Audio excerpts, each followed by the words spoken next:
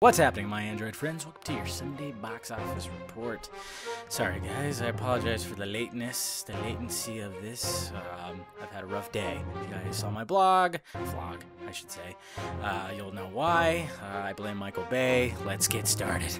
All right, coming in at number 5 this weekend. It's still running very strong. Maleficent.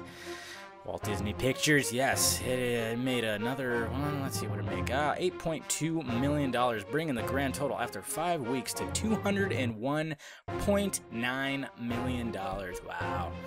Sequel, I smell it.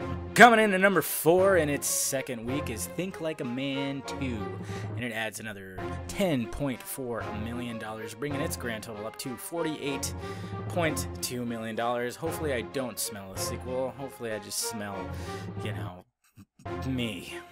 Coming in at number 3, God, there's a lot of sequels. Man, there's like the top 4 are sequels. That is interesting. Anyways, How to Train Your Dragon 2, and it made $13.1 million this weekend, bringing its grand total up to $121.8 million.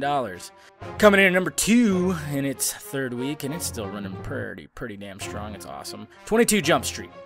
It adds $15.4 million, bringing the grand total to $139.8 million. Not bad for an R-rated comedy. Am I right? And, of course, coming in at number 1, you knew it was going to happen, but you were kind of hoping that it would make less than the superhero movies, the ones that were actually good, those ones.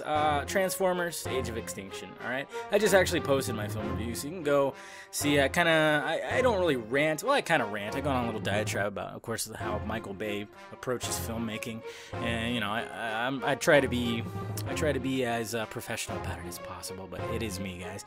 But it made apparently around $100 million, which is the most that any movie has made yet this year, because Captain America was like 94, X-Men was under that. I mean, nothing has broken the $100 million mark, and apparently Michael Bay just knows how to do it, and that's exactly why they allow him to keep on making these movies. Yes, we can hate on him all we want, but nothing's gonna change, okay? Like I stated in my vlog, like I stated in the film review, he is like the Miley Cyrus, Justin Bieber of the directing world right now. He's got that stigma on his name now, and maybe eventually it'll start dying down. I mean, he might go the way of M. Night Shyamalan eventually, but I doubt it, because the guy knows how to make action. He knows how to make super entertaining action sequences sometimes. I mean, for not people who are not really picking it apart, like someone like me, like people who love movies, we'll pick it apart and be like, wow, that sucks, and that sucks, and that sucks.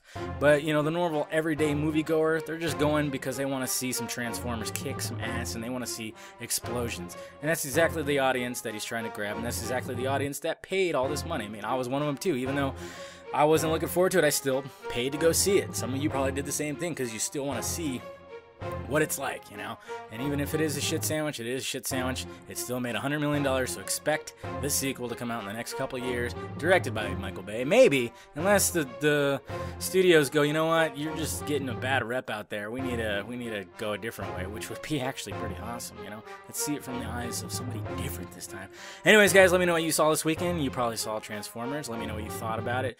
You can check out my review too. Like I said, I just posted it up not too long ago, so check that out, and also hit that thumbs up button if you'd be so kind. Subscribe to my channel if you have not already, and please visit filmjunkie.com for your latest movie news, trailers, and film reviews. Well, alright, guys, I am David, the Film Junkie, and I brought you your Sunday box office report, even though it's probably Monday in a lot of places where you guys are at. Alright, guys, talk to you later.